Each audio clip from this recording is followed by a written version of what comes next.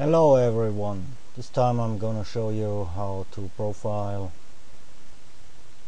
a contour operation. It's the most required and the most one used in standard CNC. So let's open up our standard file here. This is the part we're working on. We will profile around. So first time also here, let's say I'm in the Workbench Pass and you need a job. For here it's the body. I take the fusion. Fusion is the part itself. Here it asks me for the boundary, the outbounds, what this is basically the stock material. I will leave the standards. Okay. Inside the job there are the tools. I use the standard tool just here for the video. I go 400 and 100, and that's the speed of the tool. 8000, and the tool itself is a 2.4mm cutter, the standard one used mostly for hobbyists. So let's do this. You have here a lot of variations to create a contour of the whole basement, contour from a face, that would be selecting this face, or contour go back, or a contour from an edge. If you select the edge, I take this one, there's another icon appearing and it says complete loop.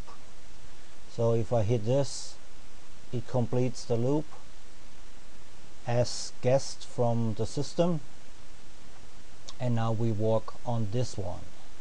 Okay, so profile from edge.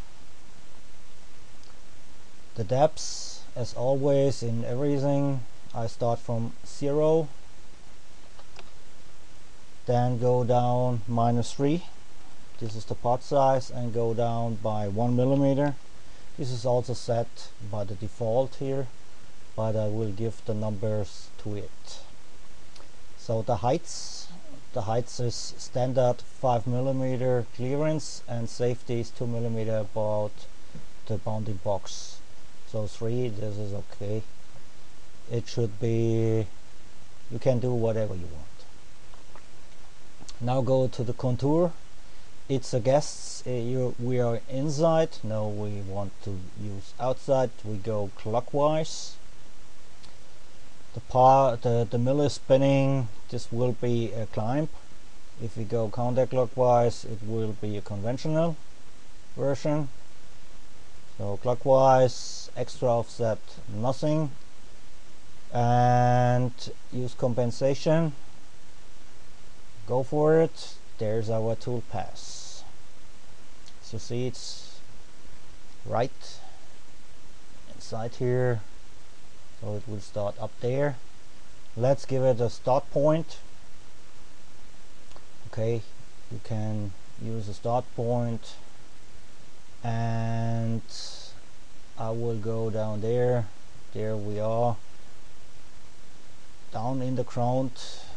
There is the start point. I'm now adding, it's 48mm wide, 49.2, as the tool has a radius at 1.2.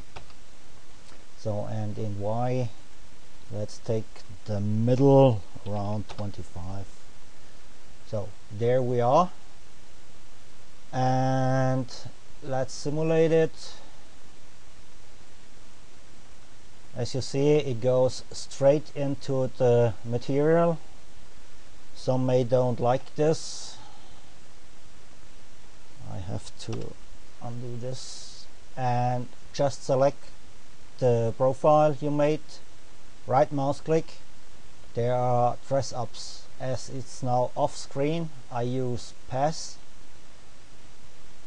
dress up, and I would like to use lead in, lead out. There are a lot of other knives like track knife or so, or ramping.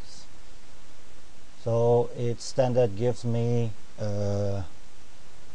arc rotation in and arc rotation out. You have some options here. Down there you can add to tangent, so straight in, straight out. I will leave it there. You have some offsets. You can also add use machine CRC, or keep tool down is a nice offset. Keep tool down through, and then it will wrap it outside here to the new start point. If you say false, it will always move out and normally feed in. So let's get it through, and now we're simulating this one. So you see it's coming from outside and it's going outside. It's better for the tool. So this is basically what we did on profiling. Operations, you will find out yourself what's going on.